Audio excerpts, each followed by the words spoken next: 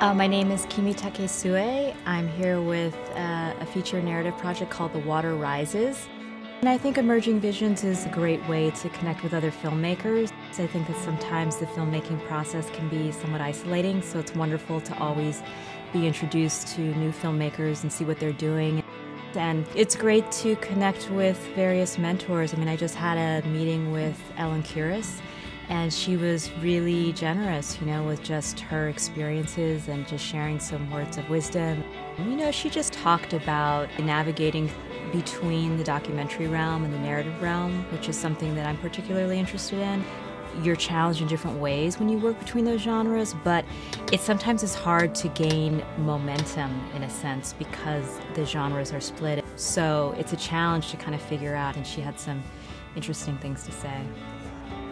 It's such an honor to be part of this inaugural Emerging Visions program. Organizations like the IFP connect filmmakers to filmmakers and really help filmmakers on a practical level help to realize their projects. So it's great to be part of this, and it's really a treat. So thank you.